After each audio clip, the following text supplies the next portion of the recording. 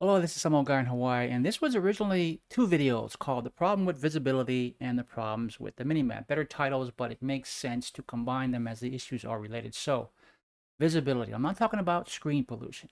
I'm saying it's often hard to actually pick out and see enemies even under ideal conditions when they are right in front of us. Okay, this was a minor issue in Borderlands 3, but a much more significant one in Wonderlands. Both Borderlands 3 and Wonderlands use a more detailed but also more muted color palette than previous Borderlands entries. This can make picking out enemies difficult in some situations. Flat-colored targets can be hard to pick out against flat-colored backgrounds. Wonderlands aggravates this tendency with the introduction of bone health bars and skeleton opponents.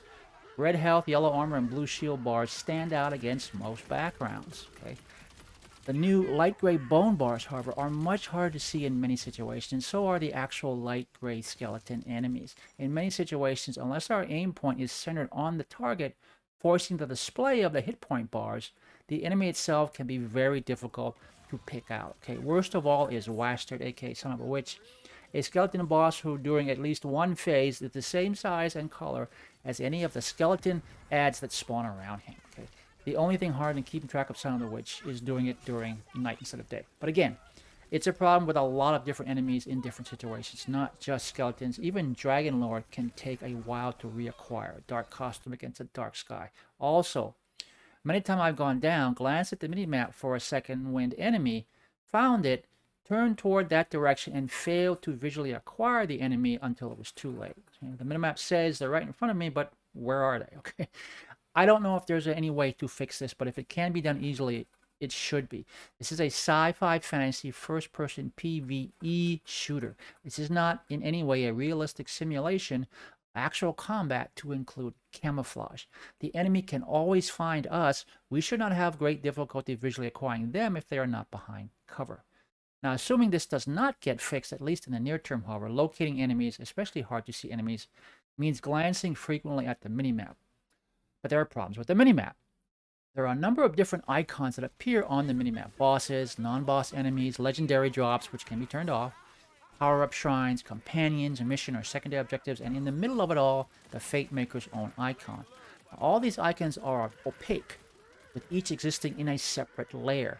Anytime two or more icons overlap, the topmost layer icon will appear on top of any lower layer, and it can even obscure the lower layer icons. Okay.